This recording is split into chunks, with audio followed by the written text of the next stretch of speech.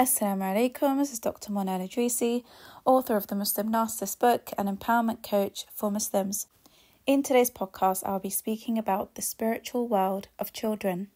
So this podcast is a follow-up to my parenting series that I started before Ramadan, and I'm continuing it now so that you can have a comprehensive understanding of the life of children from an Islamic perspective. So a common question I often receive from people is, if everyone is born with a qareen, jinn devil with them, then how does that qareen interact with a child? And what role do angels play in the life of children? So I'll take a deep dive into it inshallah today, because I truly believe that if you know this knowledge, you will see and treat children in such a different way. Especially if you're a parent and you get frustrated with your children often, you will understand from this perspective why it's important to take into account when you're parenting children the relationship that they have with jinn and angels. So before I jump in, I'd like to kindly ask you as always to like the podcast if you find it beneficial, do share it with people whom you feel could benefit from this knowledge, and do subscribe to the channel if you haven't already, and you'll get notified of future podcasts that I release. And if you're new here, I'd like to welcome you to the channel. Do go through the podcasts in order whenever you have time, and I pray that you find them helpful. So I'm going to start off with explaining the role of angels in the lives of humans. And they primarily have two roles. The first is to protect us, and the second is to record our good and bad deeds. In Surah Al-Infitar, ayah 10 to 12, Allah subhanahu wa ta'ala says, وَإِنَّ عَلَيْكُمْ لَحَافِظِينَ كِرَامًا كَاتِبِينَ يَعْلَمُونَ مَا تَفْعَلُونَ, which means, you are certainly observed by vigilant, honourable angels recording everything. They know whatever it is that you do. So Allah uses the word katibin, which means two. There are two angels on each shoulder, and they record the good and the bad that we do. And all of it gets written in the book that we are presented with on the Day of Judgment. Allah subhanahu wa ta'ala also mentions these two angels in Surah Qaf, in ayah 17 to 18, where he says, إِذْ يَتَلَقَّى الْمُتَلَقِّيَانِ عَنِ الْيَمِينِ وَعَنِ الشِّمَالِ قَعِيدٌ مَا يَلْفِظُ مِنْ قَوْلٍ إِلَّا لَدَيْهِ رَقِيبٌ عَتِيدٌ, which means there are two recording angels, one sits to the right and one sits to the left, and they note everything. Not a word does a person utter without having a vigilant observer ready to write it down. So Raqib is the angel who observes, and Atid is the angel who writes everything down. So I'd like you to notice here that Allah subhanahu wa ta'ala will only hold you accountable for your actions and what you say. He doesn't hold you accountable for your thoughts, because many of those thoughts come from waswas of the jinn devil, okay? So Allah subhanahu wa ta'ala uses the word ma yalfidhu, which means you're only accountable for what you say and what you do. So if you have evil thoughts and you do not act upon them, they won't be written down. But if you have evil thoughts and you act upon them, they will be written in your book of bad deeds. Okay, so just wanted to make that clear, because many people also ask me, we have so many bad thoughts and we're so worried that we will be accountable for them, because some of those thoughts are really bad. Sometimes those thoughts are evil and bad about Allah subhanahu wa ta'ala and bad about our parents and so on and so forth. Will we be accountable for them? The answer is no, if you do not act upon the evil thoughts and the waswas that you receive from your qareen. Okay? So it's actually a good sign that you feel guilty for your bad thoughts, but as long as you don't act upon them, you're still in a safe space, alhamdulillah. Now, when it comes to the angels who protect us, there are many hadiths about these angels, but in summary, we have an angel who walks in front of us and an angel who walks behind us, and both of them change shifts at Fajr and Asr. And they change shifts with other angels in heaven. So when you go to pray Fajr, the angel swaps with another angel, and when you go to pray Asr, there's an exchange that happens there too. So this happens by the will of Allah subhanahu wa ta'ala, because your record is actually taken up to Allah every day at Fajr and Asr. And the wisdom behind it is that Allah subhanahu wa ta'ala wants to forgive you. So if an angel leaves you and goes to Allah subhanahu wa ta'ala with your record at Fajr, Allah asks the angel, how did you leave this person? And the angel will say, I left this person praying Fajr. And the other angel will say to Allah subhanahu wa ta'ala that I found this person praying Fajr. And the same applies to Asr. So they will report to Allah that they left you praying Asr and they found you praying Asr. And that's why Fajr and Asr are the two most important prayers of the day. And it distinguishes those who are hypocrites from those who are not, because the true believers have no problem praying both. And when I say that, I mean praying them on time. So it's really important that these two prayers in particular are prayed on time, so that you do not miss your record being taken up to Allah and have you be registered as someone who was seen praying at that time and on time. Because the opposite case would be that the angel will go to Allah subhanahu wa ta'ala and say, unfortunately, I left this person playing video games at the time of Asr, or I left them still sleeping at the time of Fajr. And so you miss out on the forgiveness that you could actually receive for your sins that day, because you were not present in those two prayer times. A man said to Ali ibn Abi Talib radiallahu anhu that a group from the tribe of Murad wanted to kill him. And Ali radiallahu anhu, he responded and said, with every man there are two angels who protect him from everything that is not decreed. When the decree comes, they withdraw and do not stand between them and the decree. And when I say decree, it could mean harm or it could mean death, right? Your appointed time to leave this dunya. So essentially, a person's decreed lifespan is in their protection from the angels. So they only step back when Allah subhanahu wa ta'ala has willed the decree. So these two angels will save you from so many disasters, calamities, crises, until Allah subhanahu wa ta'ala decrees that you are to be harmed in a specific situation, because there's a lesson for you to learn behind it. For example, you're very reckless with driving, you don't care about the lives of people on the road or on the motorway, and you're speeding, you keep breaking the speed limit. And one day Allah subhanahu wa ta'ala asks the angels to step back, because the decree that He has appointed for you is that you have a car accident. And it could be quite a bad car accident to stop you speeding so that you do not harm other people or maybe kill other people because of your reckless driving. So it's never a punishment, but rather something to stop you from doing something reckless or to stop you from a greater harm. Okay? So anything that happens to you in your life that harms you, it's via Allah's divine decree, it's by Allah's will, and there will be a lesson or protection from a greater harm from that. Okay, even if it's an illness, even if it's a marriage not going ahead, even if it's you stubbing your toe, there's a reason behind that harm happening to you, because it could be the erasing of sins, it could be redemption, it could be anything. We don't know, only Allah subhanahu wa ta'ala knows, but there's always a reason for Allah subhanahu wa ta'ala requesting the angels to step back.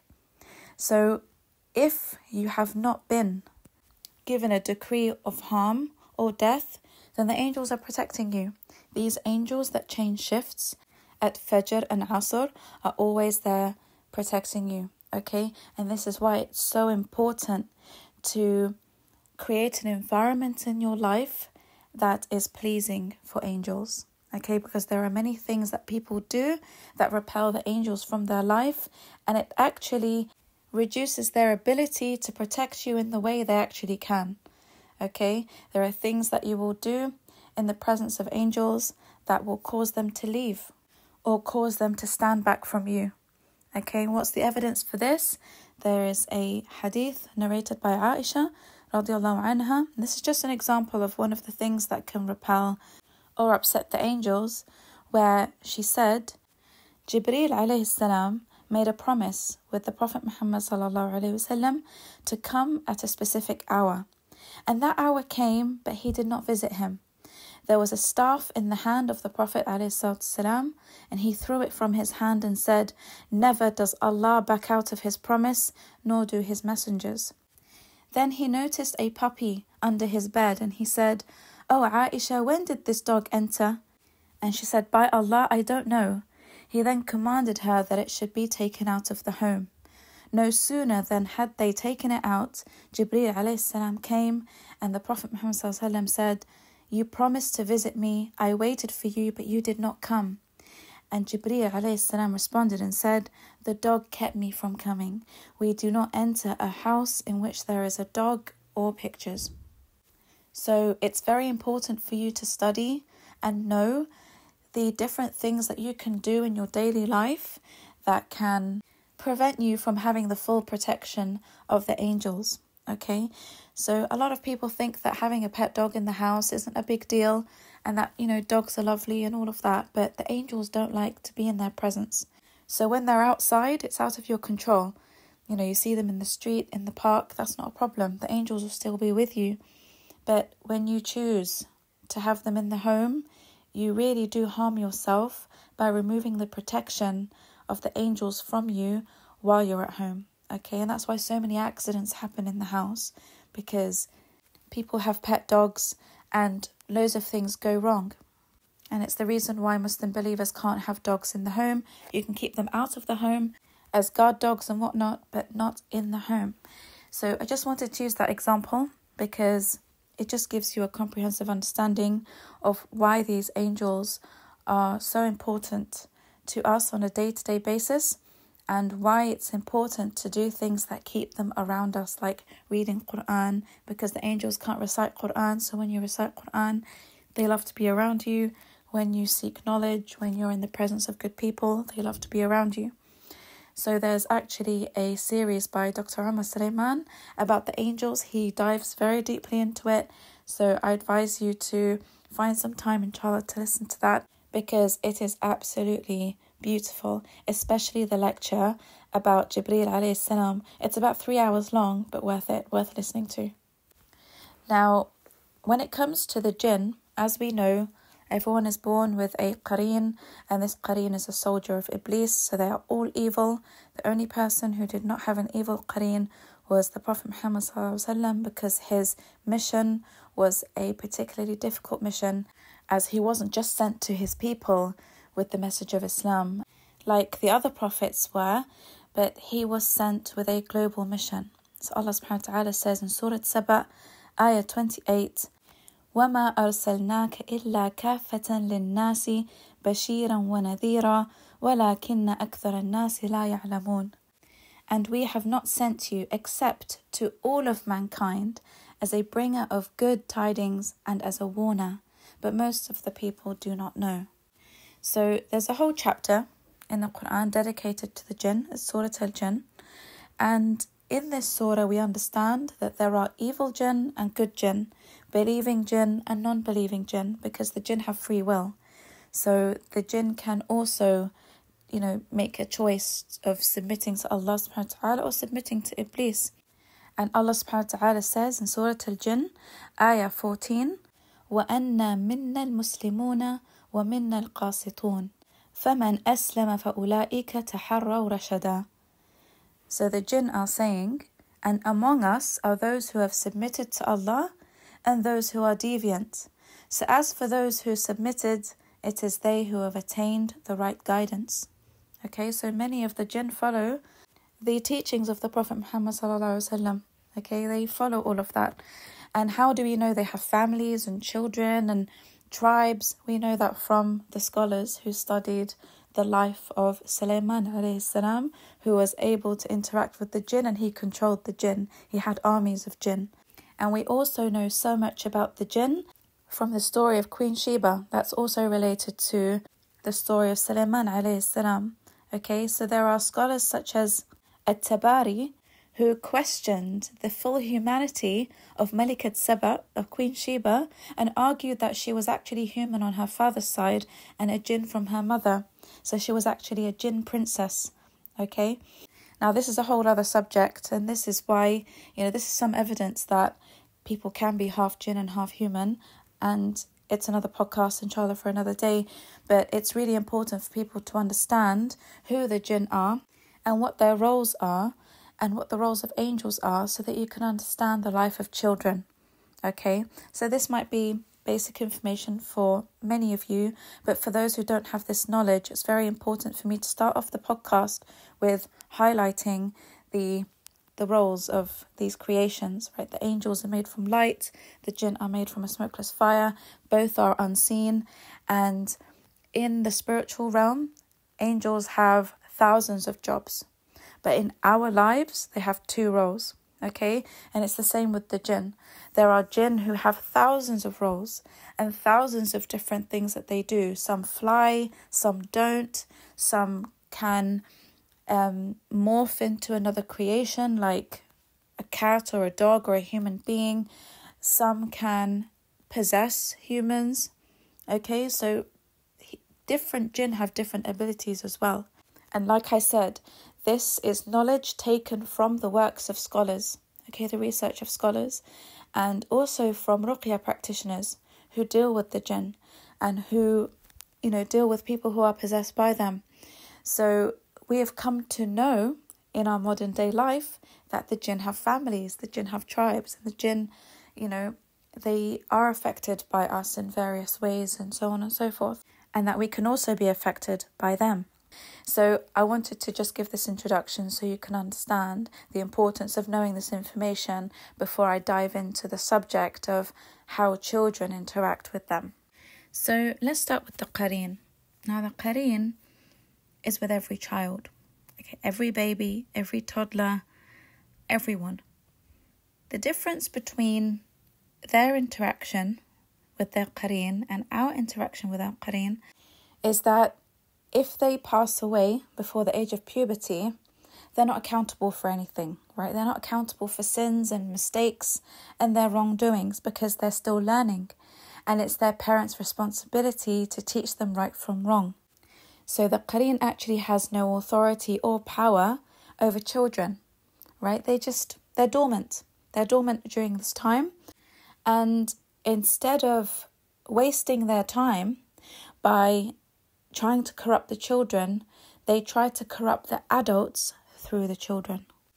Now with adults, the qareen has authority and power because if you submit to your qareen, and when I say you, I mean your nafs, if your nafs submits to your qareen, and that's the waswas, right? That's the whisperings of the things that they tell you to do. If you submit to those things, those evil things that go against Allah's rule, then you have basically handed over power to your qareen, and this qareen now affects you directly. Okay, this qareen has the ability to completely corrupt you directly, unlike children who are actually used as pawns by the qareen to corrupt the adults, corrupt the parents. So how is this done? Right, how is this done?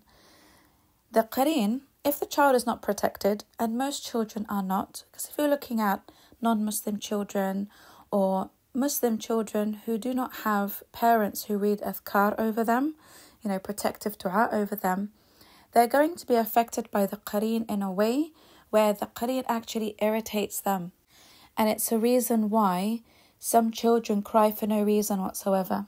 So they're comfortable, they're not hot, they're not cold, they've been fed, they've had their nap, they're not ill, but they just cry. Or they have their tantrums for no reason. And it can go on for hours and hours and hours. It's actually the qareen irritating them. And when the qareen irritates them, it drives the parent insane. Okay? So what happens when a parent is driven insane? Like, oh, I wish I didn't have kids. Oh, why did God curse me with children? Oh, I never wanted to have kids and I'm now dealing with this. And sometimes it causes the parents to physically discipline the child. Sometimes it causes a parent to abandon their child. Okay, how many fathers have we heard doing that, where they just walk out, they're like, I'm not dealing with this. I'm not built to be a dad. I don't want to deal with kids' tantrums. Adios. And he'll take off. This is what the qareen wants, you see. When they irritate the children and when the parents don't have any patience, it actually causes marital problems. It causes the home to break down by increasing the level of stress and increasing the chances of abuse taking place towards the child. And when you abuse children, you're collecting sins. When you're now arguing over the children and you're stressed and you're having marital problems because this child keeps having a tantrum, this child keeps getting irritated for no reason whatsoever, the qareen has fulfilled their mission. Okay, through the child, they attack you. So whenever you have a child who seems to be crying for no reason or is very irritable for no reason and it's driving you insane, it's causing you to lose the will to live, read adhkar over that child and have Surah Al-Baqarah playing in the room where the child is. Okay, because it will tame the qareen. Ruqya never gets rid of the qareen. Okay, I'm going to do a whole podcast about that and how many raqis, they scam people into believing that they have gotten rid of someone's qareen. Okay, you can never get rid of your qareen with ruqya, but you can tame the qareen. You can make them mellow down so much that they don't affect you. So it's important that you do this. So the protective angels over that child can only do so much because we are instructed by Allah subhanahu wa ta'ala to read our adhkar, right? We have to read Quran, we have to read the protective verses, and we have to make dua for protection. Okay, we have to be proactive in our own protection too.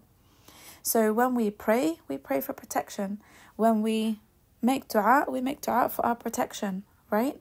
So it's important that Muslim parents also do this for their children because their children are unaware of it, right? They're now dependent on you to be making this dua for them and to be reading the adhkar for them.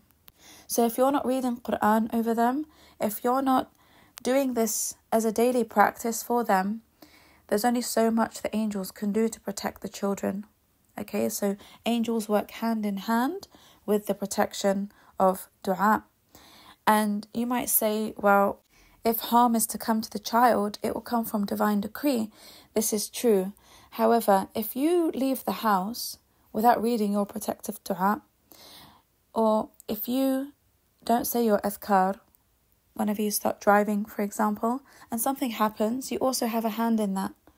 Okay, because the Prophet Muhammad said you've got to protect yourself from evil jinn as well. So you've got the divine decree which you have no control over, but you do have control over the amount of protection you have from evil jinn. And so you need to protect those under your care and who depend on you from the evil jinn as well. And it's a duty of Muslim parents to be doing this for their children. So another example I can give you of this irritation that the qareen causes children is actually seen in the mosque.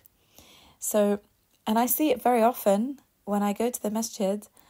As soon as the imam says Allahu Akbar to start a prayer, all the babies start crying, all the toddlers start crying, and you'll be standing in salah and the imam is reciting and all you can hear are children crying. And it comes from this. It comes from the irritation of the qareen. And you might be asking, okay, how can that happen in a mosque? It can happen because the children aren't protected with intention. So when you read dua and adhkar, you have to read it with the intention of protecting that child. You'll see some children who are not crying and many children who are. And it's always the majority of children who are not protected by the good intention of adhkar that creates a barrier between them and the evil jinn. I mean, ask yourselves, did you this morning, when you woke up, did you read an adhkar over your children to protect them from the evil jinn? Most of you will say no. And that's why so many children, even in a mosque setting, will be affected by the qareen. And the qareen does this to distract the adults from their salah. And so you become irritable and anxious. And you're just thinking about this child who won't stop crying. You're not focusing on the salah, there's no khushu'. And that's the mission of the qareen in that moment in time. And so even the people who have protected children who are not crying will be affected. And they'll get distracted as well, right? They will be irritable in their salah because they can't focus. And that's why it's actually more Islamic for women in particular to not take their children to the mosque if they know they have a tendency to cry or, cause distractions, because children really do, especially in Jum'ah prayer. So it's always a wonderful thing to take your children to the mosque, but if you've got babies and toddlers, it's actually more Islamic for you to stay at home with them and pray there than distract other people with the cries of your children.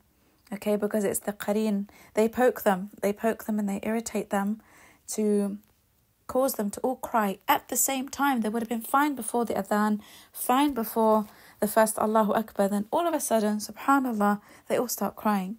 I want you to notice it the next time you go to Jum'ah prayer.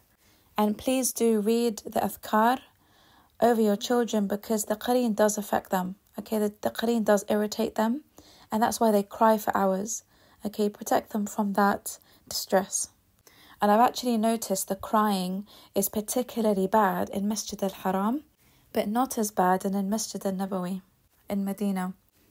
Now, another major thing that many Muslims forget to do is to read the dua at the time of intercourse. Okay, so the Prophet Muhammad ﷺ said that a Muslim should say before he commences intercourse with his wife, Bismillahi Allahumma jannibna shaitan wa jannib shaitan ma razaqtana. Okay, in the name of Allah, shield us from Satan and keep him away from us and from what you may bestow upon us in children. Okay, this is in Bukhari. So this is a dua that has to be read before a man sleeps with his wife, especially when it's with the intention for her to get pregnant, so that the child will not be harmed by the shaitan. Okay? Now, in this situation, it's not actually Iblis who is going to harm the child, it's going to be one of his soldiers. Okay, so when the Prophet Muhammad ﷺ says a shaitan, he means one of the evil jinn devils. Okay? Now, in this situation, it will be the ashiq jinn. Okay, it's the ashiq jinn who gets involved in sexual matters. The ashiq jinn is assigned for any mission in regards to someone's sexuality or sexual relations. And so it's very real that a child, before they're even born, can be affected by an evil jinn.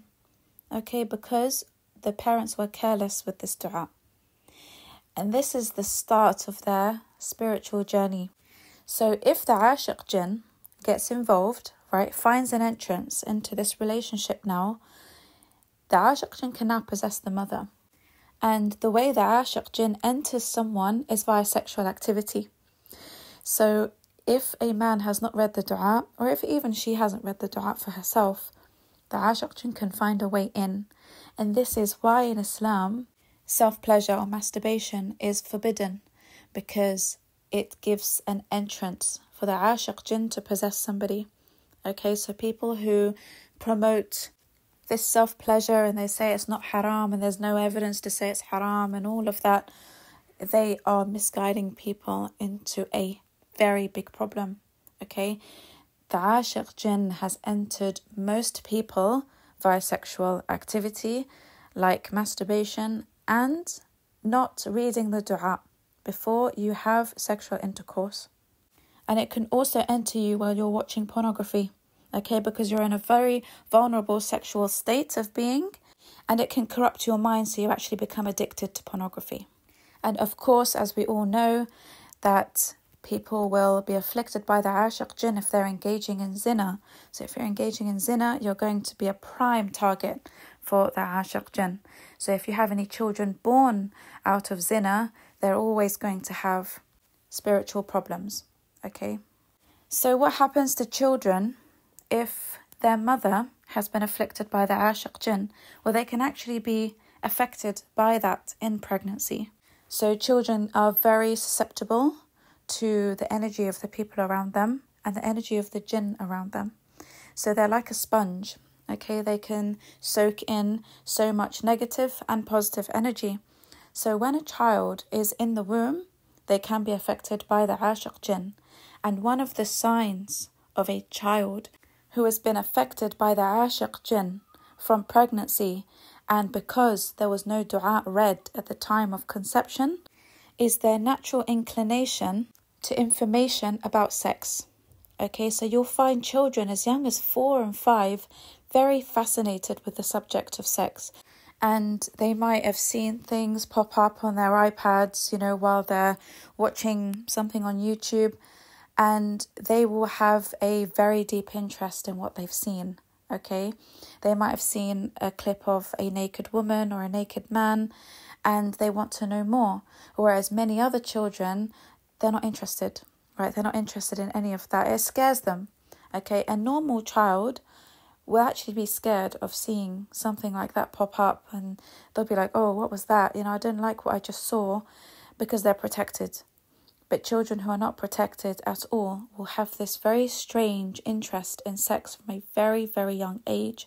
Some might even play with themselves from a very young age, and they are also more inclined to have romantic feelings for children of the same gender. Okay, you'll see that.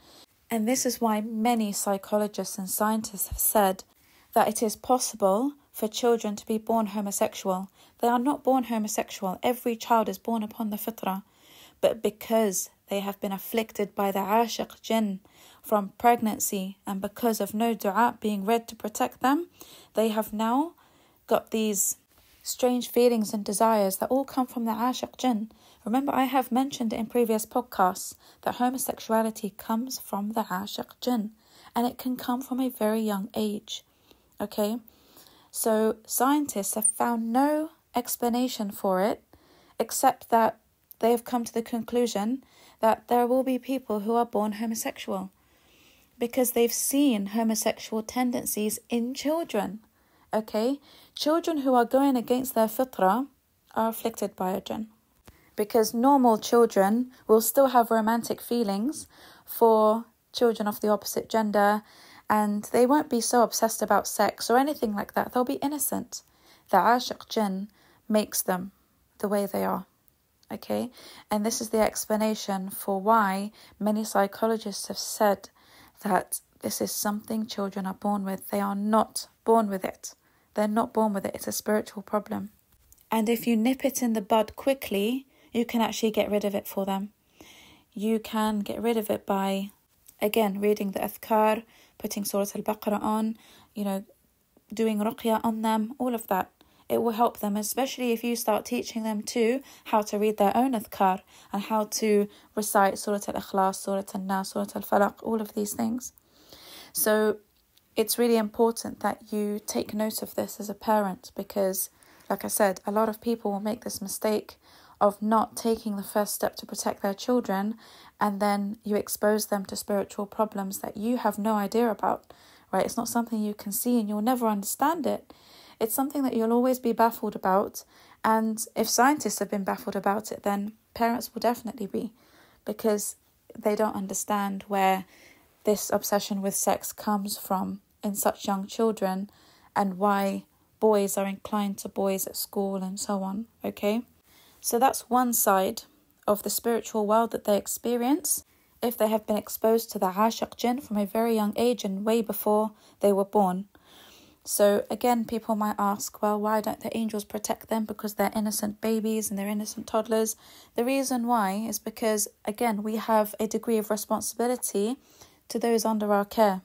Okay, there are things that Allah subhanahu wa ta'ala wants us to learn, and through these experiences we trust in Allah subhanahu wa ta'ala's plan and wisdom.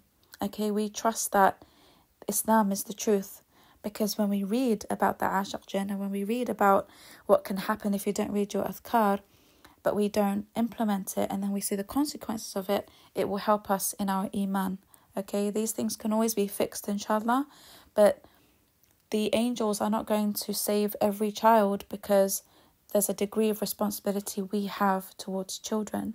And if you look at the bigger picture of all these children dying in Gaza, for example, is it because angels are failing to protect them, or is it because humans have failed to protect the children? So we have to tie our camel first, right? We have to protect the children as humans first before the angels do their work. We can't always rely on angels to do the work for us. Okay, we've been given a mission and we've been given instructions on how to protect ourselves. And Allah subhanahu wa ta'ala wants to show us that if you do not take the initiative to protect yourselves and protect your children from the evil jinn, shayateen al-ins and shayateen al-jinn, this is what's going to happen to children. This is what's going to happen. Because if angels were to save every child, then why would we ever read adhkar? Why would we ever read Quran? Why would we ever even make dua if the angels are always going to save us and save the children? So Allah wants us to know that if you want the protection of the angels, you need to be making the effort first. And we are in this situation now as a global ummah because the humans have failed in their own protection. I promise you, that's what it is. We have failed as an ummah to protect each other.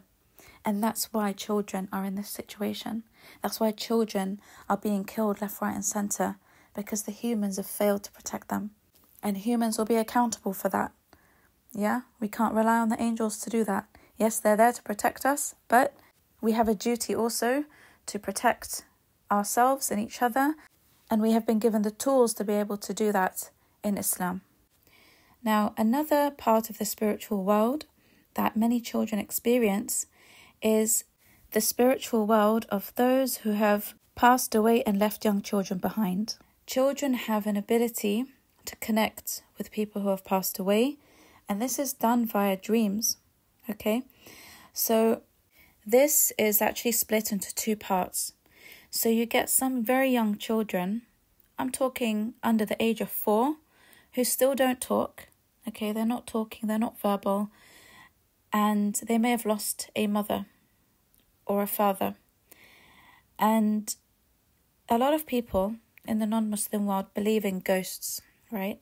So they might say, oh, I saw the ghost of my grandmother, or I saw the ghost of my grandfather or my mother who passed away. And in Islam, we know that ghosts don't exist because Allah subhanahu wa ta'ala has never mentioned them and they are not mentioned in hadith. So essentially what actually happens is when people see ghosts of people who have passed away, then they're essentially seeing the jinn. Okay, so the jinn will mess with people's heads by appearing as people who have passed away. Because remember, I told you that there are many evil jinns who can impersonate other creations, and some of them can impersonate people who have passed away. And this is actually one of the greatest tools of the Dajjal that he will use to manipulate people into believing he is God, because he will have an army of evil jinns who will appear as people who have died, so that people are manipulated into believing that he is God, because only Allah subhanahu wa ta'ala can bring the dead back to life. So he will order the jinn to impersonate people who have passed away, and many people will submit to the Dajjal believing that he is indeed God. So believing in ghosts is actually one of Iblis's manipulation tactics to mess with your head. Okay, because these evil jinns can say anything to you. If they appear as, your grandfather, for example, who passed away, this evil jinn might come and say something, and it could be harmful for you. It could be disturbing for you. You might find that you see an evil jinn resembling someone whom you loved very much, and they're telling you that they're being thrown in the hellfire or they're being punished, and it's going to disturb you and give you horrible nightmares. And they do this to mess with your mental health. Okay, so if you ever see a ghost of someone who has passed away, know that that's a jinn, and just say, A'udhu billahi minash shaitanir rajim, and inshallah they will disappear.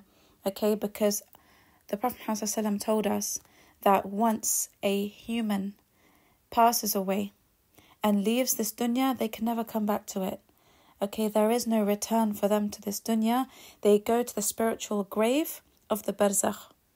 And the barzakh is where you either rest in your grave or you are tortured in your grave.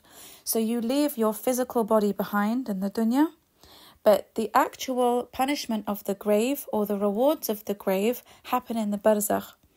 And no one knows in the barzakh what happens to people in the dunya until someone after them passes away and brings them the news of this dunya and the people within it. So you will never find anyone come back to this dunya to observe or, look down upon people and what they're doing and all of that.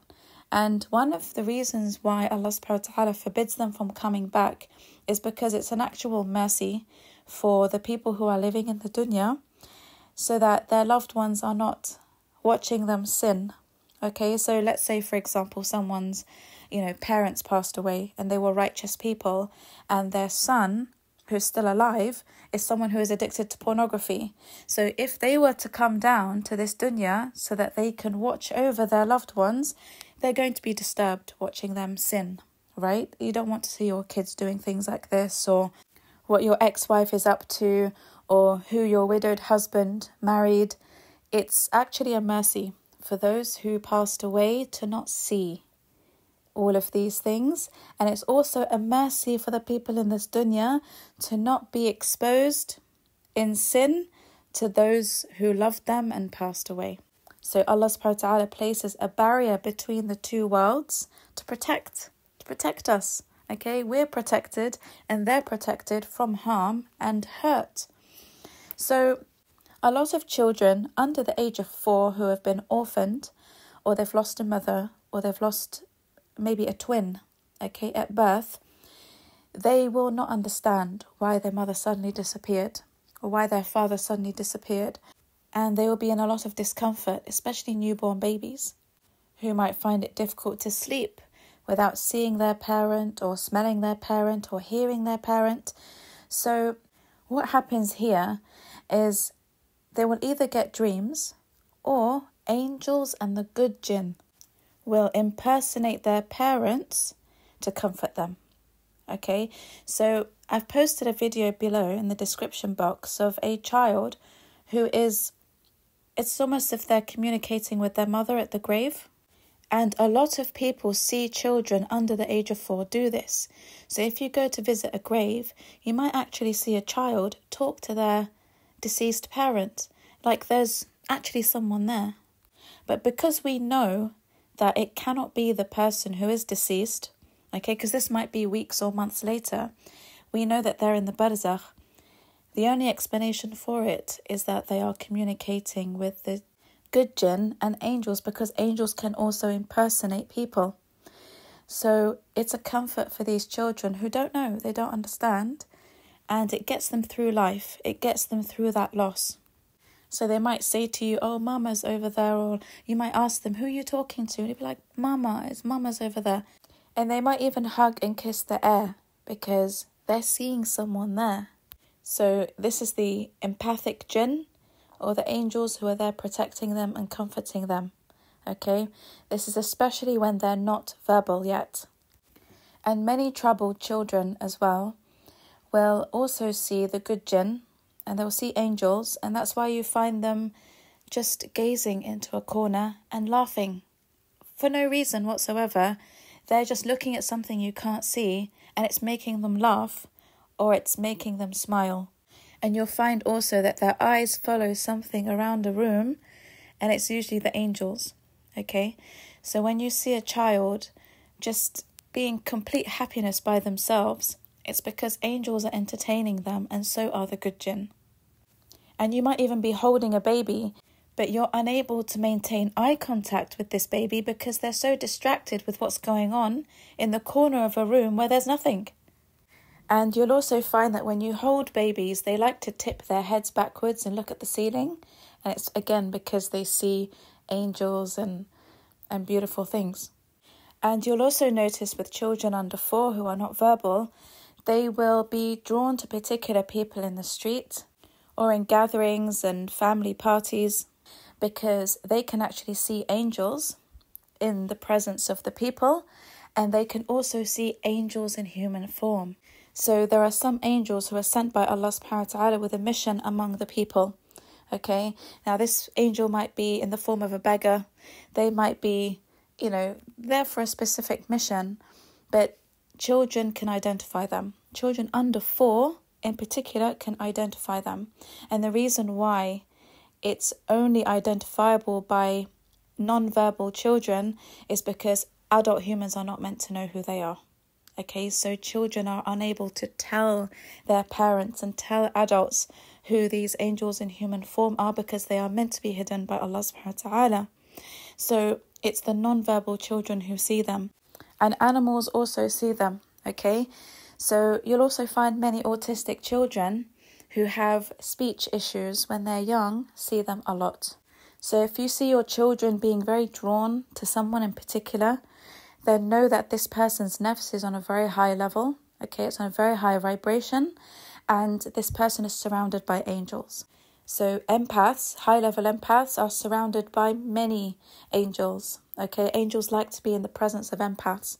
So children become fascinated when they see empaths because they see so many angels around them as well. And it will be a natural inclination to those empaths. So it's not because the empath has bribed them with a sweet. No, it's a natural inclination where children really enjoy being in the presence of those empathic people. So when I'm out and about, I love to observe children. I love observing their behavior, and I see this pattern in all of them. Okay, it's just mind-blowing. I find it amazing. Now, the second part of this, because remember I told you this is split into two, is the children above the age of 4 who are verbal and can express to adults what they see in the spiritual world. So you'll find that as they get older, their ability to see spiritual beings like the jinn, the good jinn and angels becomes less and less and less. And the reason for this is because Allah subhanahu wa ta'ala knows that if children were to express everything they see in the spiritual world, it can actually cause their parents to panic and sometimes lose their deen. Especially if these children keep telling their parents that they are seeing the deceased. Okay, so over time, the iman of the parents might actually chip away because they're now doubting what's been said about the barzakh. Okay, if their children are seeing the deceased on a daily basis and whatnot. So it's actually to protect people's iman by decreasing the amount of times or the exposure children have to the spiritual world as they become more verbal. Because not everyone has the ability to process and accept all of this. I mean, one of the things that my mother told me when I was young, I must have been about 3 or 4, she said I would have periods where I would just go dead silent. So she'd be doing something and she'd leave me in a playpen or something. And she said, you just go dead quiet. And then she'd come in to check on me and she'd go and sit in a chair. There was a huge armchair in the corner of the room. I still remember it. And she would go and sit there. And I would tell her, Mum, no, don't sit there. There's a lady sitting there and she's reading to me. So it was at the time when I just started talking and expressing myself, but I managed to communicate to my mother that there's a lady sitting there in that chair and she was disturbing her, because she's reading to me and you're in her place. And because my mom was religious and she understands the spiritual world and everything, she didn't freak out. She was like, okay, there's something here, there's a spirit here, and it's causing, my daughter to be calm and it's giving her comfort. So lots of these spirits come into the lives of children to give them comfort. And sometimes they'll do things like read to them, or sing to them. And it can bother parents. It can really freak out a lot of parents who think that their children are going crazy and that there's something majorly wrong with them and that they want to go and take them for a brain scan and a psychology appointment. And a lot of people do that when their children inform them that there's a spirit there, or there's a lady there, or there's a man there, or there are children there that they can't see. And this is the work of the qareen, to make the parents, lose their iman or believe there's something wrong with the child, and then put children through unnecessary distress by taking them for scans and psychology appointments. There's no need for any of that. Okay, this is what children go through. It's what they see. But when you don't understand it, you will think there's something majorly wrong with this child who's hallucinating and, seeing strange things all over the house. And now you're freaked out thinking your house is full of ghosts and jinn and you can't sleep. And now you've got spiritual problems yourself. Can you see how this is from the qareen to affect you? And this is one of the reasons why, as a child becomes more verbal, the ability for them to see spiritual things would decrease to protect the parents, so that you do not have iman issues as a result of what the child is telling you. And children who have parents who are spiritual are more likely to experience more spiritual phenomena because the parents don't freak out and their iman is not affected. And that's what happened to me when I was younger. Another thing that happened to me when I was younger is I used to go to my nan's house, Allah yarhamha. She lived in Mecca, very close to the Haram, and we used to go with my cousins. So my aunties would come with their children and we'd all go every Friday to visit my nan. Now, when we used to get there, one of my cousins used to always stare at the roof of my nan's house, and he would sit there and gaze at it for a very long time. And we'd ask him, what are you looking at? We can't see anything. And he's like, I can see ladies up there and they're waving at me. So we just thought he was making it up, right? We were between the ages of 6 to 10. And by that age, you lose a lot of your spiritual vision. So you no longer see these things unless you're very spiritually disturbed, and I'll come on to that in a moment. But in this age bracket, you don't really see much, and you'll also forget what you've seen before. So it's only because my mother told me what I used to say to her when I used to see the lady in the house that I'm able to speak about it. But I actually would have forgotten all about it. And most people do. So most adults would have actually seen things when they were younger as children, but they've forgotten about it because they never spoke about it. So they've got no one to remind them of what they used to see. So going back to my cousin, he used to sing some short songs that we weren't familiar with, and we hadn't learnt them in school. So we had no idea what he was singing. But one day, my nan heard him sing, and she said to him, "Where on earth did you learn that song?" And he said, "The ladies on the roof taught it to me." And she said it was such an ancient Arabic song from like 7th century Arabia because of the language used. The Arabic that was used in the song he was singing was from ancient Arabia. Like, it's not something a child would know in this day and age. And she said, my nan was very spiritual. So she said, there are jinn in this area. And because a lot of ghazawat happened in that area, the jinn will try to mess with people's head. So she taught my cousin how to say A'udhu billahi minash shaitanir rajim, but they weren't harmful jinn. It's just the jinn love to play, right? The jinn's entertainment is impersonating people from the past. You get people going to Hampton Court and saying that they saw Henry VIII and, they saw Guy Fawkes and they saw all sorts of people. So it's the jinn's game to impersonate people from many different generations. So I remember my mum told me that song my cousin was singing gave them all goosebumps because they're like, where did you learn that ancient Arabic? And he's like, I hear it all the time from the women who sing on the roof. So, children are exposed to these things. And if my nan was not spiritual, if my mum was not spiritual, they would have freaked out.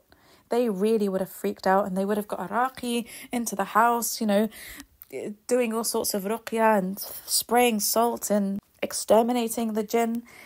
People who freak out will do that. But they just said, they just told us, just say A'udhu billahi minash shaitanir rajim. If you ever see something strange like that, just say this, read these adhkars. And we were never scared of the jinn growing up. Like, it's not something to be scared of when you know how to deal with them. And so this is something that I learned from a very young age, and why I know it's important for children to be raised with this knowledge and to get into the daily practice of reading their adhkar and protective dua. Now, the children above the age of 4 who are verbal, who see disturbing jinn, that comes as a result of the environment they live in. Okay, it comes as a result of them living with lots of narcissists, and especially the malignant ones. So they might see scary shadows in their room. They might see evil-looking creatures at night that give them nightmares. All of these come as a result of the spiritual problems that the people in their lives have. And so when they tell you that they've seen scary things or shadows or whatever it is that they see, take it seriously. Take it seriously with dua and adhkar and ruqya, because unfortunately this is one of the consequences of staying in a marriage with a narcissistic person, especially if they're malignant, especially if they're possessed. Okay, if you know they're possessed, if you know they've got jinn issues, Your children, unfortunately, are going to suffer if they're not empathic. So not all children will grow up to be, empathic children. Some will be narcissistic. Some will take on the traits of their father or their mother who's malignant. Some of them will be codependent, and some of them will be toxic codependent. So you will find children, when they start to become verbal, they start to, build their characters. And they build their characters upon what they find works. So if they see that the narcissistic character of their father is more appealing because he's powerful and controlling and everyone listens to him and everyone's scared of him, that child is going to lean more towards copying the narc traits of the father. And if a child sees that, the more empathic parent has nicer traits, they're more loving and caring and quiet, then they will decide to take on those traits and build their character on that, on that empathy. So sometimes if children adopt the narc traits of their father, they will attract, unfortunately, the dark spirits of their father as well. And they will start to have disturbing dreams, and they will start to see, things here and there in the house.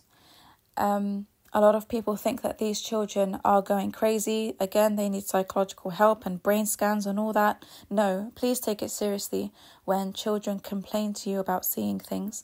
You have to take the initiative of protecting them spiritually with your adhkar and dua, Especially when you're living with malignant narcs. I can't say it enough because these malignant narcs already have spiritual problems. So if you're not reading daily adhkar, they're going to be affected by the jinn those narcs have, because they jump between each other.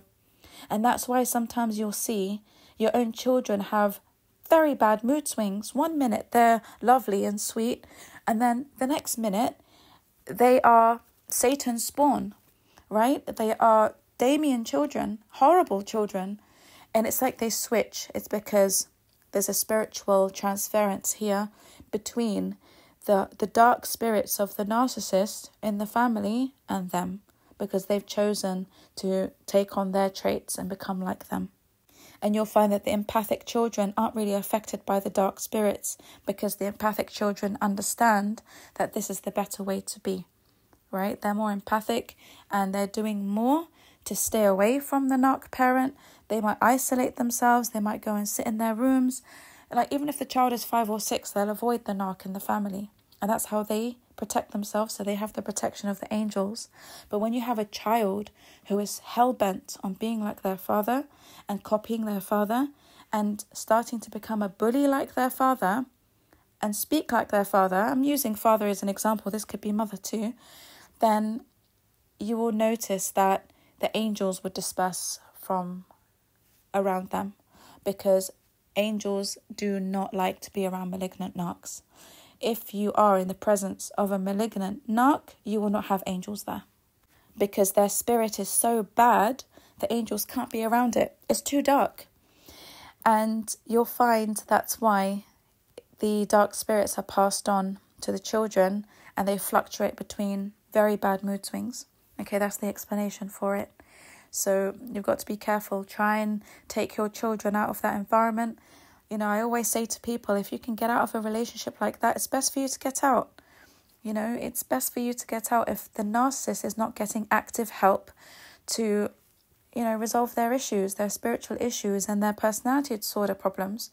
If they're not getting the self-help they need, they're lazy about it, or they're adamant on not going to therapy, you've really got to think twice about staying with that person, because you'll never be in the presence of angels around these people. And they will affect your children if those children are more inclined to be narcissistic. That's why you find many people complain about their daughters and their sons being an absolute nightmare to deal with when they have a narcissistic parent. And, I have so many clients who tell me, my daughter, she's only 7, but she is making my life an absolute hell. She's exactly like her father. Or I've got a 9-year-old daughter and she's exactly like her mother. So rude, so disgusting in her behaviour. She doesn't listen. She's so disrespectful. She swears. She this, she that.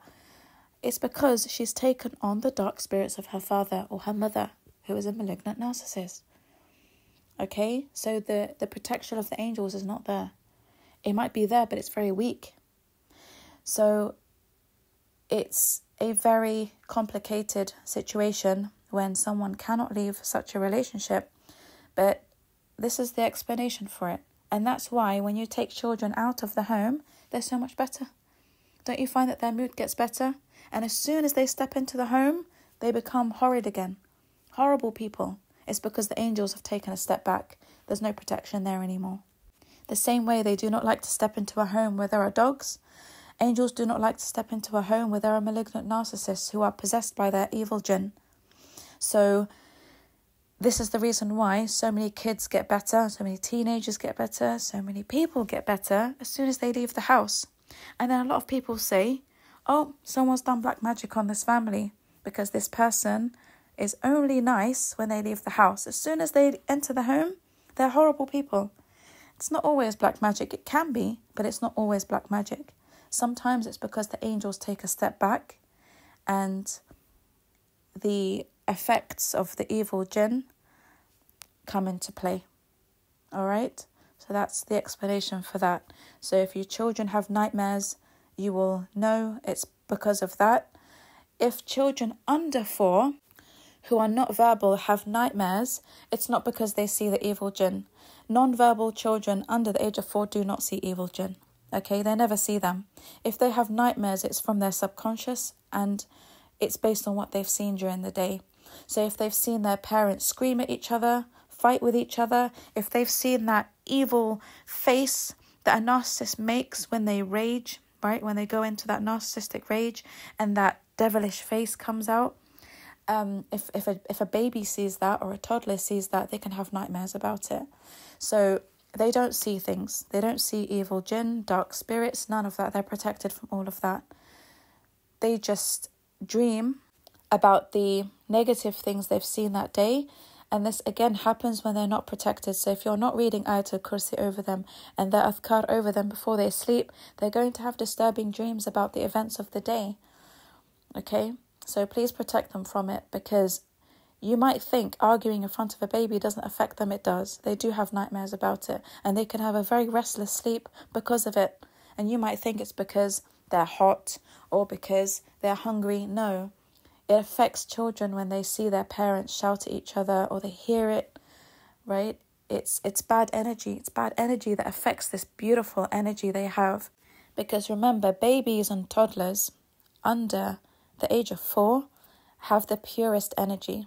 Okay, it's the energy that's the closest to that of angels, which is why they can see them, because they're on the same vibrational level of the angels. Okay, they're pure, they are sinless, they have no flaws. Babies also worship Allah subhanahu wa ta'ala in their own way. They're already connected to Allah. They're connected to the angels. Okay, every baby is born with that ability to have a connection with Allah and to know Allah. So even babies and toddlers will have their own remembrance of Allah subhanahu wa ta'ala and their own connection with Him in ways that we don't understand. So anything that disturbs this energy, because it's so pure, anything that disturbs it affects them. And it affects them quite significantly. So babies and children need very quiet, loving, nurturing environments to live in so they can thrive. If they don't have those environments to live in, you're going to grow up with children with many spiritual problems. And that's why they become very rebellious when they're older, when they reach teenage years. And when a child is not given the space and the environment to thrive, it gives space for their qareen to take over as soon as they hit puberty. My next podcast, inshallah, will be about what happens when these children reach the age of puberty. Okay, so the qareen is on standby. He's just waiting. He wants you to be giving this child a very turbulent childhood. Okay, they want you to be, always fighting at home and always screaming and always shouting, because you believe it's not really affecting the baby. The baby's too young to understand. It's not about them understanding. Yes, when you're looking at it from a logical perspective, they're not going to understand, but they're being affected energy-wise. Okay, their energy is being affected. Their spiritual state is being affected. And the more this is affected, the more the qareen will have a hold over them as soon as they hit puberty. And this is one of the major reasons why Iblis and his soldiers love empaths to marry narcissistic people, because Iblis knows that if empathic women marry empathic men, these children will be raised in loving, wonderful homes. And if they are raised to thrive in empathic environments with love and care and nurturing, then the qareen won't have a hold on them when they're teenagers. Okay, you'll understand it more in my next podcast, inshallah. But the qareen will be so weak by the time this child grows up and hits the age of puberty, because they've actually learned how to become comfortable as empaths. Okay, they've got wonderful examples of empathy in behavior. They've got wonderful examples of Muslim parents. They've got wonderful examples of morality. And so when children have that start in life, the qareen doesn't have a hold on them when they reach the age of puberty. Okay, so Iblis and all his soldiers, they do their absolute best to make sure that the people, the shayateen al-ins, who are the narcissists, and the psychopaths and the narcopaths and all of them, they equip them with excellent manipulation tactics to reel in empaths who are quite naive, empaths who believe everything the narcissists are saying. They believe all the mirroring, right? They believe this person is an empath because they've managed to, imitate the empath's behavior back to them. And so empaths, I'm not talking about high-level empaths, the low-level empaths and the codependents who are empathic in their own ways, when they reel them in, they get caught up in these cycles and marriages with men and women who are not good for them. And then your children end up having a turbulent childhood. And when they have a turbulent childhood, it just gives the jinn devils a head start on their control of these children when they reach the age of puberty. Okay, so it's conditioning. It's all programming and conditioning. And this is why it is so incredibly important for empaths to understand all of this, so that they never risk it when they marry someone who has red flags. Because your mission in life is to find another empath whom you could start a family with, so you can raise these children to, enjoy this beautiful energy they have, okay, that they've been blessed with. And you want to nurture that. You want to nurture their spiritual vision that they have that's positive. You want them to have good night's sleeps and all of that. Now, I'm not saying this to make people feel bad if you're not in this situation, but I'm explaining to you from an Islamic perspective why we have to marry righteous people, because it affects our children. And when you marry someone righteous, they're not going to be the type who forget the dua, at the time of, sexual intercourse. They're not going to forget these crucial things because, they're going to care about their children. They're going to care about the children to come. And so marrying someone who has a very high level of empathy and love for Allah subhanahu wa ta'ala and love for their future children, and love for their akhirah that they're working towards, is what you need to be aiming for, okay? It's too much of a risk to be marrying people who have red flags. This is what you're going to put your children through, okay? So if you're going through this right now, just take the tips that I'm giving you to inshallah rectify the situation, or at least make it better. Okay, you can always improve it by implementing the advice and the tips that I give you, inshallah. Okay, so don't despair. It is what it is. Everything happens by, divine decree. So don't beat yourselves up about it. If you're empathic and you've, married a narcissist and you've had kids with them, it's fine. It's okay. Just, you're meant to receive this information at this point in time, and use it to your own benefit, okay? Use it to rectify and trial the situation as much as possible. Now, the next thing that a lot of parents would have noticed in many of their children, I would say again under the age of 10, is that they have imaginary friends. Okay, not all children, some children, and it's mainly the empathic children. Okay, so they'll have a friend who they speak to and laugh with, they'll play their games with, they'll play with their toys with, and it's like there's actually someone there.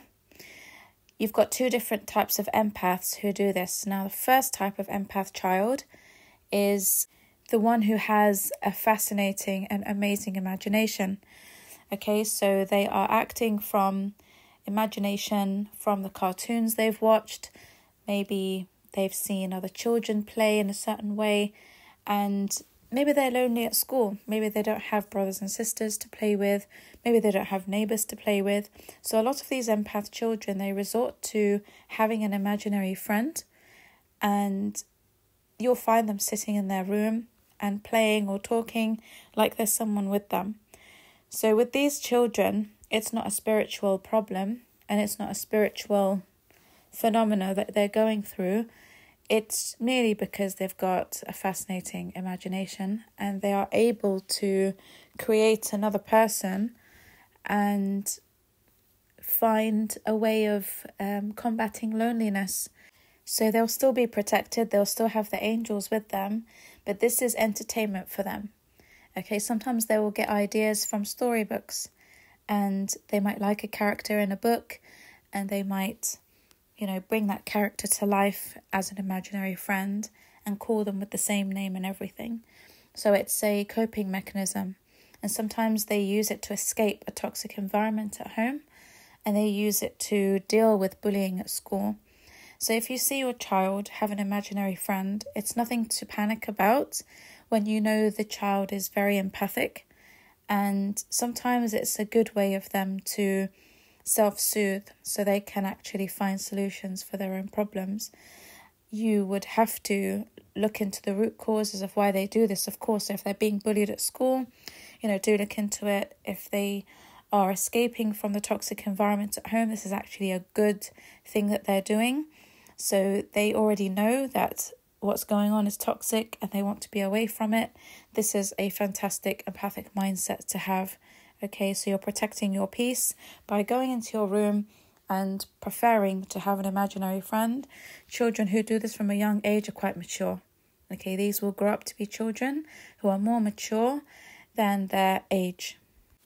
Now, the more narcissistic and codependent children will have imaginary friends, but they are imaginary friends from the jinn. Okay, and they will usually be from the good jinn, not the bad jinn. Sometimes it is the bad jinn if the jinn starts to harm the child, but more often than not, it's the good jinn. Now, people forget that there are also jinn children. Okay, so you have the adult jinn and you have the teenage jinn and you also have children. So the jinn who often play with the children are also children too. And I've posted a video below. Again, it's just to give you an example of what I mean when, you might see a child actually play with a jinn child, and it really does look like someone is there with them because there's pushing and pulling and all of that. There's resistance and things are being knocked about. You can actually see that there really is a spiritual entity there with them. But when you're observing the empath child, you won't notice that. You will see that it's clearly someone from their imagination. But with a narcissistic child or a more codependent child, you will find that the imaginary friend is actually a jinn. Because angels don't play with children in this type of way. And if the jinn is an evil jinn, then it will actually cause the child to do dangerous things around the home. So, for example, find a box of matches, light matches, put the gas cooker on. They'll do things that are dangerous around the house, and you will wonder, how on earth did they figure out how to do that, and why are they doing it frequently? Like, this child is driving me crazy. Why do they keep doing dangerous things? It's because they're playing with an evil jinn. And if they're just playing with a normal jinn who's not evil, then, it would just be a tug of war between toys. You'll see toys moving around. And you'll see the child actually arguing with someone or laughing with someone. And you can tell there's a spiritual presence there. Okay? So just observe. Take it seriously when a child says, I've got an imaginary friend. Sometimes they'll introduce the imaginary friend to you, or you'll ask them, who's George or who's Sarah? And they'll be like, she's my friend. Can you not see her? Children don't understand why you can't see the jinn like they can. They can't understand. So if they're very naughty at home and you feel like they're acting like someone is telling them to do something, or they're finding, matches and sharp things around the house that are hidden, it's usually the jinn who show them where they are, because the jinn love sharp objects and they love shiny objects. So you'll find children playing with scissors a lot. You'll find them playing with sharp objects and you'll be like, how on earth did you find that? Or how did you learn how to use a match? Again, it comes from that, okay? Now, sometimes it can be the outside influence of children at school. But in this situation, I'm talking about children at home who act like they have an imaginary friend. So if you're not sure whether the imaginary friend of your child is a jinn or just from their imagination, just set up a camera in the room where they usually play and just observe what happens. If you see paranormal activity there, you'll know that it's a jinn. If you don't see any, then it's just from their imagination. Okay, so if you're unsure, that's a way of confirming. And like I said, the video below will show you what I mean when I say that there are children who can play with the jinn and have issues with the jinn. And I'll tell you something as well. These jinn children do not come out in front of parents. And the reason why they do not come out and play with children in front of parents is because they know that if the parents realise that a child is playing with the jinn, the parents might say, A'udhu billahi minash shaitanir rajim, Bismillahir Rahmanir Rahim, and they're forced to go away. Okay, because they want to be there. They're having fun. They're having fun hiding things and playing and all of that. So they don't come out in front of the parents. And that's why sometimes it takes a parent to set up a camera for them to see what happens when they're not there. So it's to prevent you from saying adhkar or a'udhu billahi minash shaitanir rajim that burns them and makes them go away. So sometimes they will just wait until you leave the room or you leave the house. Maybe you leave them with a babysitter who's not really, clued onto these things, and they will have their fun with the children. Okay, so there's a reason why you don't see it as an adult. It's because they fear you getting rid of them.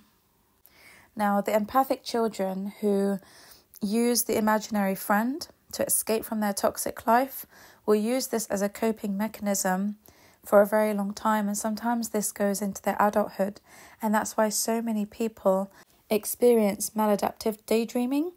And that's when you constantly fantasize about a different life and you imagine a different life for yourself. So you constantly daydream about you being a different person in a different family, in a different generation. You find yourself preoccupied with that. And now the problem with that is that it takes you away from reality. And instead of you working on your life as it is and who you are as a person, you get distracted by having a fantasy in your mind about whom you wish you could be and where you wish you could be and all of that. And this comes from the qareen. So this is a qareen issue a lot of empaths have from childhood, where the qareen will distract you from your life purpose by making you obsessively and consistently dream about being someone else. Okay, because you used it as a coping mechanism when you were a child and it worked for you. Okay, it worked. So when you are an empathic child with an imaginary friend, you can pretend to have a different family, right? You can pretend to be a happy child. You can pretend to not be bullied at school and you're loved by everybody. You live in your own head. And this can be good and it can be bad. So parents really have to take note of this and observe if their children are doing this. And you need to allow your children to be present in their life, and to have this imaginary friend as something they go to every now and again, not something they depend on to be happy and to get through life, okay? So it's all about communication. If you see your child has an imaginary friend, don't just leave them to it. Engage with them and sit with them and ask them about this friend. And this will give you a deeper understanding of their mindset and how they think and how they perceive the world. Okay, so this is important. And when it comes to the children who are not so empathic and who play with the jinn, you also want to understand, what is it that they do, who they play with. Ask them about these friends that they have. It will give you an amazing understanding of the jinn as well. You will understand so much about the spiritual world by just listening to children. Don't think they're crazy. Don't go, sending them off for psychology assessments and everything. Just listen to them. Listen to them. You'll be fascinated at what comes out of their mouths and what they tell you about the spiritual world that they're involved in. Because a lot of problems can come out of this. As I mentioned before, sometimes the jinns, they make children do things and then it gets the children in trouble. So the children are trying to explain to you, it wasn't me, it was my imaginary friend George. And you as the parent, you don't believe them. You have no idea what they're talking about. You think they're just trying to escape accountability and you punish them. And then when you punish them because you don't believe them, you think you think they're making it up. You can cause problems between you and them, and this turns into a childhood trauma for them. Okay? And then they won't trust you, and then they will never tell you anything again. Then when something really serious comes up, you're not going to be the first to know about it. So listen to them. Okay, don't punish them for things that they do when they're blaming it on the imaginary friend. This imaginary friend could be a jinn. Okay, and these jinns do tell them to do things that are not good. It gets them in trouble. So instead of just punishing them and disciplining them, have a good sit down with them and communicate. Find out what's going on and why this jinn is asking them to do these things and why they're listening to this jinn. What happens if they don't listen to the jinn? Okay, get a deeper understanding of it. I get so many parents coming to me and they tell me that their children have imaginary friends, and sometimes these imaginary friends are people whom, tell them to do bad things, and they want me to speak to their children. I'm like, no, you need to speak to your children. You need to find out exactly what's going on in their heads and in their lives, right? It's a completely different life that you can't see. It's a spiritual world you can't see. And eventually children will come out of it. Some people don't, right? Some people, up until adulthood, they still see the jinn, right? Even if they don't see them, they can feel them. This can sometimes drag. But for the majority of people, they leave the spiritual world just before they hit puberty. So they won't have any of these imaginary friends or anything anymore because, khalas, they've reached a level of consciousness where them being involved in the spiritual world could be very dangerous for them as people who are aware. Okay, when you're aware, you can start using this to your advantage in a negative way. And if you become friends with the jinn, as you know, it could get you into a lot of trouble. You do things for them, they do things for you, and it gets you into shirk and all sorts of things. So it's important for you to address this problem with them early on and have good communication if they're telling you or if you're seeing that they have imaginary friends. Now, some people have asked me, if children are drawn to good people, to empaths who have great energy, then why is it that my child absolutely adores their narc father or their narc mother or their narc grandparents and they're horrible people? Why is it that, they become very attached to them? And the answer is bribery. Okay, so you can bribe a child. Even if you are a bad person, you can bribe a child with what they desire. Okay, so children always desire things. They like toys, they like sweets, they like chocolate and cake and, fun fairs and candy floss. They love all these things.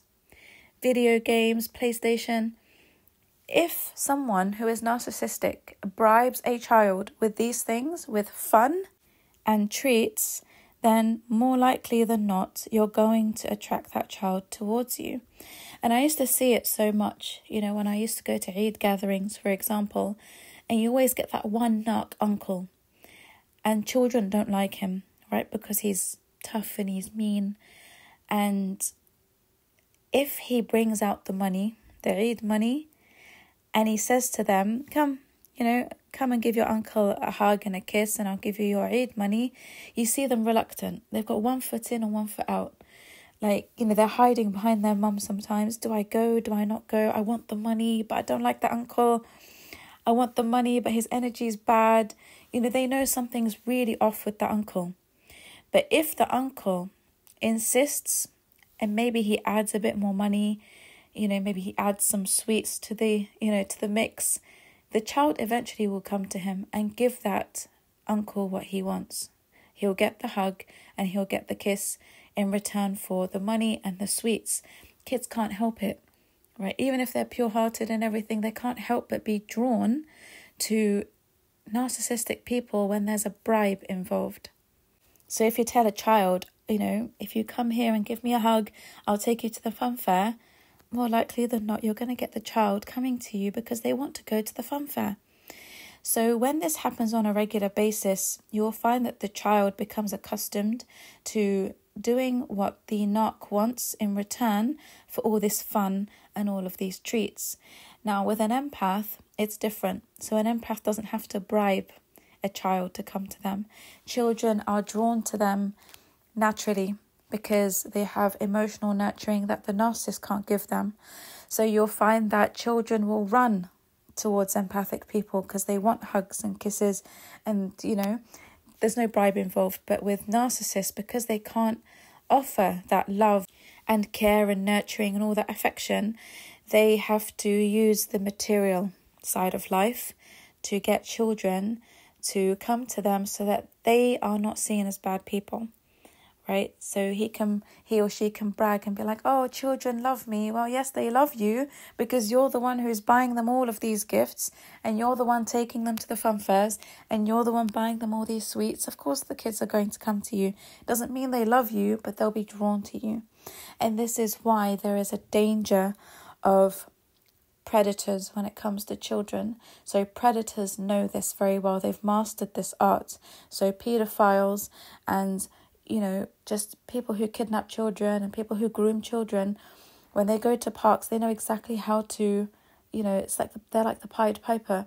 They know how to get children into their trap, and they do it by offering them sweets and offering them, gifts and toys. So you've got to be careful because that is how children are reeled in by narcs. So you might find that your child is very much attached to the narc parent. It'll be because of that. Right, it'll be because of that. But when it comes to their emotional security, they will always prefer to be with you. And an important note that I'd like to make is that be very observant in regards to who the child is actually scared of. Okay, sometimes a child will be terrified of an adult, and it could be an indicator that they're abused by that adult. And it could be various types of abuse. It could be physical, it could be verbal, it could be emotional, it could be sexual. Okay, so if you find a child is absolutely terrified of an adult and don't want to go near them and they hide from them, this is a huge indicator that they've been abused by this person. Now, moving on to children and animals, I've mentioned it a few times before in my podcast, but the spiritual world of animals is very healing for children because animals also have pure souls. And I'm talking here mainly about animals that do not eat meat, okay? So if you want to get your child a pet, especially if they're very young, so under the age of 10, then I would advise that you do not get them a predatory animal such as a cat, a dog, or anything like that. Get them a plant-eating animal. And the reason why I say this is because if the evil jinn decide to possess the body of an animal, they possess the body of predatory animals.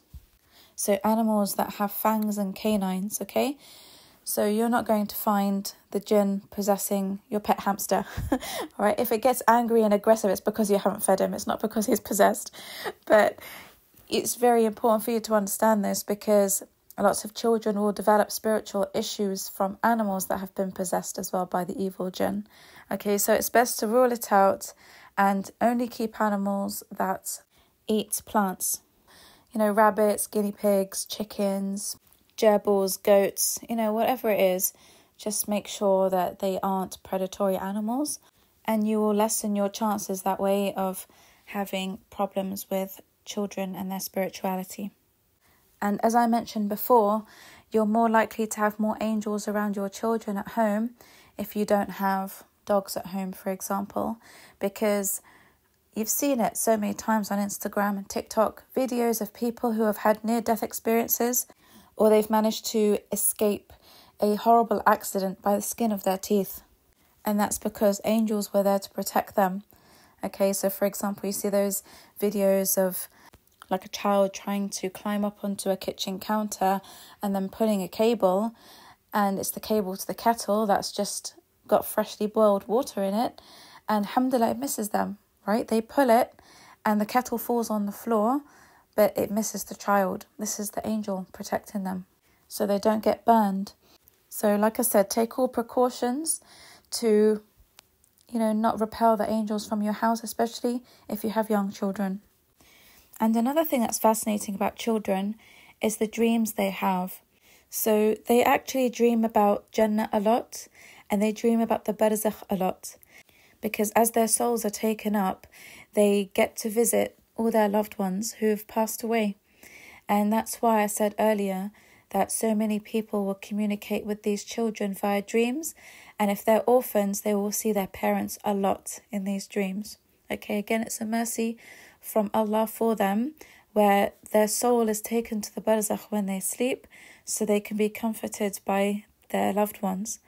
And they see Jannah so much. I have spoken to so many children, some of them non-Muslim, and when I ask them about their dreams, they have described Jannah to me. They have told me about rivers of honey, rivers of milk. They've told me about horses that fly. They've told me about castles of like rubies and pearls and all of these things. So I'm 100% sure a lot of children, if not all of them, visit Jannah in their dreams. And they get to see the good side of the barzakh, because remember, there are two sides. One side is for the good people and the other side is for those who are being punished. So out of Allah's mercy again, He doesn't allow their souls to pass the disturbing side of the barzakh. And the reason why is because children are not accountable for their sins, so they don't need to see it, right? They don't need a reminder of it. They don't need to be subjected or exposed to any of the punishments that happen in the barzakh. So they only get to see the beautiful side. They get to see their loved ones, and they get to see Jannah, and they get to see everything that's good. And like I said, the nightmares they have come from their subconscious. So it would be from what they've seen during the day. Now, adults are different. Adults can see the ugly side of the barzakh, where people are being tormented and punished, and that serves as a reminder for you to fix up. Okay, it's for you to fix up. Sometimes adults wake up in a very heavy sweat, and they would have said, oh, I've just had the worst nightmare. I've seen people get tortured. I've seen this, I've seen that. It's a reminder for you. Okay, because as the soul gets taken up to Allah subhanahu wa ta'ala when we sleep, it passes the barzakh on its way up. The same way the Prophet Muhammad ﷺ ascended when he went to the journey of Al-Isra wal-Mi'raj. Okay, when he went up, he passed the good side of the barzakh and the bad side.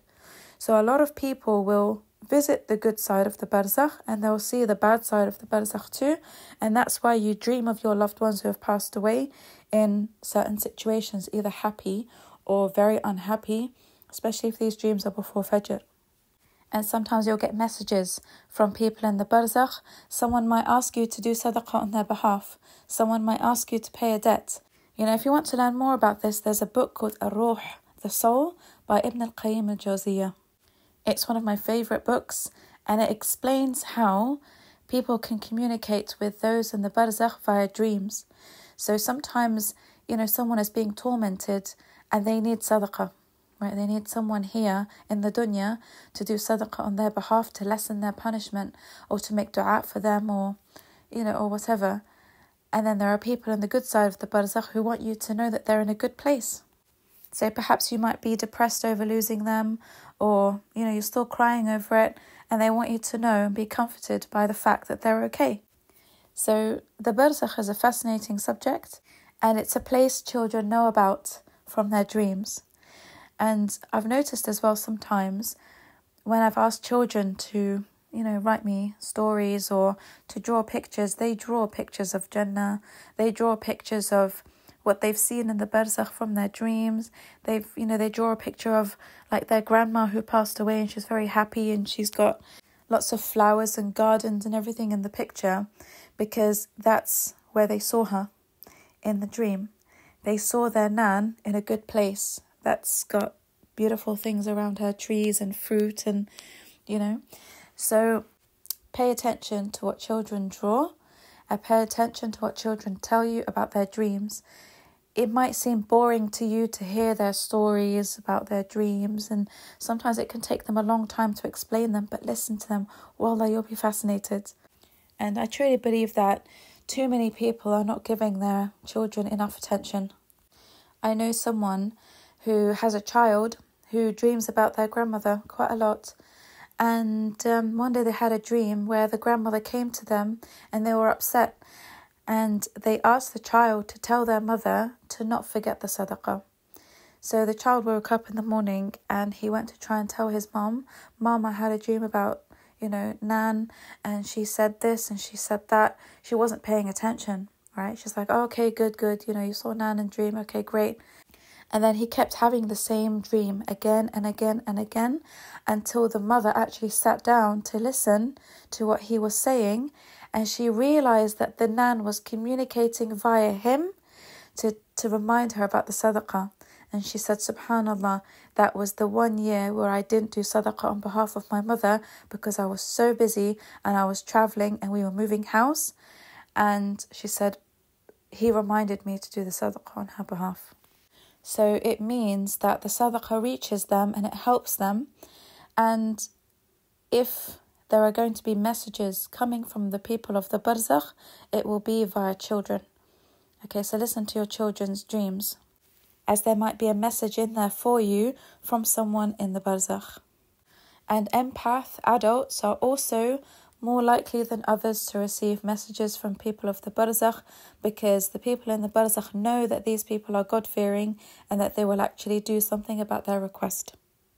So it's a fascinating subject because children are in their purest form before they start to speak. And the more they speak and the more they become aware, the less they see the spiritual world, and that's out of protection for them. And as we know, the purest of children are those who are under the age of 4. And unfortunately, in satanic cults, it is these children under the age of 4 who are the prime sacrifice for Iblis. And you will notice as well that any animals that are to be sacrificed for Iblis have to be plant eaters. And the reason for that is because Iblis knows that predatory animals can be contaminated by the evil jinn who possess them. So Iblis always requests plant-eating animals and the purest of children as a sacrifice, and that's why we have so much child trafficking around the world, because they're actually sacrifices for Iblis. And this is why it's so important for you to understand why Iblis targets the children to corrupt the parents, to corrupt the family. They will use children to cripple your iman by making parenting so difficult, because you do not understand what it is that children are going through in the spiritual world. And the sacrifice is not just for Iblis. Even in Islam, when we sacrifice an animal like in Hajj, it has to be a plant-eating animal because they are the purest. And people who eat meat-eating animals have something seriously wrong with them. That's why it's haram. It's haram for you to eat carnivores for that reason, okay? Because many of them are contaminated, not only with diseases in the blood from everything that they eat that makes them najis and dirty, but also from the spiritual contamination of evil jinn that possess them. And so Iblis and his soldiers love to target the purest of creation and contaminate it. Okay, so when children are being subjected to sexual harassment and rape and other physical abuse or verbal abuse, this contaminates the child, right? This damages the child and it taints the purity of the child, because shayateen al-ins wal jinn have got their claws into them to contaminate them. Okay, so this is why Iblis is so obsessed with the children of Gaza. Okay, the children of Gaza have to go. They are the sacrifice. And because they are the sacrifice, they will stop at nothing. Shayateen al-ins or shayateen al-jinn, they'll stop at nothing until they murder the maximum number of babies and children under the age of 4 as possible, because this is very pleasing to Iblis. Okay? But Allah subhanahu wa ta'ala allows this to backfire on Iblis. Why? Because Iblis also knows, and this burns him, that all these children are going straight to Jannah. There's no hisab for them. He knows that Jannah is better for them than this dunya. He's jealous of these children. However, the reason why he is allowing this mass murder to happen is because he wants to cripple the iman of many people. And when he cripples the iman of many people who are watching all of these children die, and Allah subhanahu wa ta'ala has not willed for anything to happen yet or come to their rescue, what's going to happen? Iblis knows many people will lose their faith. So children are used to cripple people's faith. So it's also a test from Allah subhanahu wa ta'ala. Many people are saying, where is Allah? Where is Allah in this? Why is he not, coming to the rescue of all of these children who are dying? It's a test from him to see your patience and your trust in him and his plan. And it's also a challenge for Iblis to cripple the faith of the people who are watching this genocide. Okay? Because Iblis knows that if he targets the children, it will get to the hearts of people more than if they were adults to be killed. So when people see newborn babies that are minutes old, hours old, be killed, there's more of an anger towards the situation of, or the thought of, why does Allah not do something? Why has Allah not done anything until now? There is a time that Allah has prescribed for his help to come. But in the meantime, none of these children's lives are going to waste. They're all going to Jannah. They are all spared the life and the tests of this world. And their mission in this life is to separate the true believers from those who have very weak iman, or those who worship Iblis, or those who are hypocrites, right? All of this is now coming to the surface, and we are seeing so much good come out of the situation, such as many conversions happening around the world and people siding with the Palestinians for the first time. So Allah will always turn Iblis's plans into something for the greater good. But we always have to remember that Iblis will use children to break homes, cause stress, cause problems, cause divorce, because people are fighting over the children, because the children are not behaving, the children are being difficult. And it's because you don't know or understand the spiritual, battles and hardships that these children are going through, especially if they are experiencing something negative from the spiritual world, like dealing with evil jinn, children, and so on and so forth, okay, from what I've explained before. Now, children can also be affected by evil eye and black magic. So there will be children who don't have imaginary friends, don't have anything like that, but they have spiritual issues because someone or people have given them very bad ayn, okay, very bad evil eye. And this can cause a child to be very naughty, be very sick. They can lose their beauty.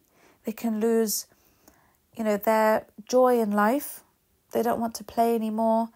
They don't want to study anymore at school. They don't want to do anything. And this is often, a result of people oversharing pictures and videos of their beautiful children online. Please stop doing this if you are someone who does this. Because when you're out in public, when you're, living normal life and people give you ayn, then that's on them. Because you've invited them into your house, you've invited them to a gathering, you've gone to the park, and people have given you this evil eye, that now becomes their problem. Now, your child may be inflicted with it, but you haven't invited them to come and give your children ayn. But you do when you post them online, okay? When you brag about how beautiful your children are, how smart they are, how well behaved they are, how well dressed they are. If you're putting so much of this online, you're inviting the evil eye to come to you. You're forcing people to give it to you. Okay? This is something that's got to stop. Wallahi, you're harming your children, haram. You're making them go through all sorts of things because you're not protecting them. A part of your duty as a parent is to protect your children. You've got to protect them from evil eye as much as possible. And that means not posting them. You don't need to post them. People are screenshotting all of these pictures and sharing them with people who don't have good hearts. You've got to be careful. And as for those who do black magic on children, it's usually done as a way of getting revenge on the parent or ruining the life of the parent. So sometimes, unfortunately, the children are the sacrifice when it comes to black magic, because they know that if the child is afflicted with black magic, it will cause the parent to go into despair, because the child is now very sick, or the child may have even died as a result of black magic, and sometimes even very strong ayn. People have died from ayn and black magic. So, sometimes if you find your child acting in a very strange way, again, it's jinn possession, because essentially what black magic is, it's the sending of an evil jinn into the body of the person who the black magic is being done on. And it causes the person to, it could be anything in accordance to what the intention is behind the magic. If it's to make them sick, it will make them sick. If it's to make them angry all the time, the jinn will cause that. If it's to make them cry all the time, or not want to leave the house, or become very fearful, that's exactly what the jinn will do. So the jinn that is assigned to the black magic will do exactly what the magician has asked them to do. And it can be very difficult to get rid of. It can be really difficult to get rid of. And that's why I say to you, if you have any suspicion that there are people around you who do this kind of stuff, stay away from them. And you can't always protect yourself from these people, right? They could be the sneakiest person in your family whom you'd never think could ever do things like that. So this is why the adhkar are very important. I repeat again, read your adhkar and read them on your children. Read Ayatul Kursi on your child. Put Surah Al-Baqarah on at home if you think your child has a spiritual problem or jinn possession. You've got to do it, and especially before they sleep. So if you want to ensure that they don't have horrible nightmares, make sure you read the adhkar on them before they go to sleep. So if you're going to read them a story, make sure the adhkar comes after the story. It has to be the last thing they hear before they go to sleep. So just make it a daily habit of reading Ayatul Kursi, قل أعوذ برب الفلق, قل أعوذ برب الناس, قل هو الله أحد, Surah Al-Ikhlas, and this dua, أعوذ بكلمات الله التامات من شر ما خلق. Okay, I seek refuge in Allah from all the evil that has been created and is present in this dunya. So that will encompass everything. That could be dangerous plants, dangerous animals, dangerous people and jinn and so on, okay? That will literally include everything. So get into the habit of saying this every day, inshallah, and you'll be protected. And like I said, do things that encourage the angels to be in your home. Get rid of the things that repel the angels from your home. If you have big pictures of people around your home, you might want to take them down because angels don't like them. And some evil jinn actually like to live in pictures, especially paintings. Okay, when you paint a realistic image of a human, they're actually very drawn to that. And that's why when you go to art galleries, especially ones like the Louvre in Paris, you'll find that, the eyes in paintings follow you around everywhere. So wherever you stand, it looks like the painting is looking at you. It's because the jinn like to live in them. I'm not trying to creep anyone out, but I'm trying to give you the explanation as to why the Prophet Muhammad mentioned things in hadith, okay? So when Jibreel alayhi told him that angels don't like pictures, that was the reason why, because the jinn like to live in them. And back in those times, people used to paint portraits of each other, and they used to create statues and mujassamat, which are like, clay models of heads and animal heads. Those are even worse than pictures. So if you have statues of humans or animals, they definitely attract the jinn. I walked past a London hotel a few weeks back, and outside the hotel they've got gargoyle statues, so they look like beasts, and I got goosebumps just walking past them. There's something really disturbing about statues, and it's definitely forbidden. Okay, so if you've got statues in your home or statues in your garden, you want to get rid of them, because the jinn, the evil ones, will definitely be in there. And the same goes for China dolls as well. There's something very creepy about China dolls, and that's not from horror movies. I don't watch horror movies. But just looking at China dolls, the porcelain dolls, the lifelike dolls, even the baby dolls, I just find them really creepy. And it's best not to have them in children's rooms, okay? Because again, the jinn like to occupy anything that looks realistic. So if your children must play with them and they can't be without them, then put them in a trunk, okay? Lock them away in their room or lock them away somewhere else where they're not on display during the night, okay? Put them away so at least, the energy will get better in the room, and only take them out when the child wants to play with them and then put them straight back afterwards. And I want you to think about something. Where do you think the idea of Toy Story came from? All the toys that come to life during the night, these are all possessed toys. They're all possessed toys. And they've taken the idea from this and created a children's movie out of it. So it's just something to think about, okay? Everything that's been mentioned in Islam has been mentioned with a purpose. And it's movies like this that, subhanAllah, just give that evidence as to why there are things that, when we're told not to do them, there's a benefit in there for us. So I hope you've enjoyed the podcast, inshallah. I'll end it here. I hope I've given you an interesting insight into the life of children from a spiritual perspective, and that, inshallah, it helps you to be better parents. And if you're not parents yet, then inshallah it will encourage you to take the extra step of making sure that you marry someone empathic and someone who is capable of raising children in a happy, caring and loving home, okay? Because you want to avoid all of these problems with children when you get married.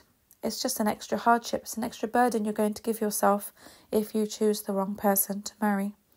So thank you for listening until now. If you're still with me, if you've got any questions or comments, do drop them below. And if you need one-to-one counselling and coaching, just drop me an email to the address below in the description box and I'll get back to you, inshallah. And if you haven't subscribed to the channel, please do like the podcast if you found it beneficial, and share it with those whom you feel could really benefit from this. And if you haven't read my book yet, please do grab a copy. It's called The Muslim Narcissist, and it has so much information in there about personality disorders, and you'll learn so much about yourself as well. So do grab a copy. It will help you heal from your traumas, inshallah. So the next podcast, inshallah, will be about raising teenagers and how to navigate their new relationship with their qareen. Okay, so until then, inshallah, assalamu alaikum wa rahmatullahi wa barakatuh.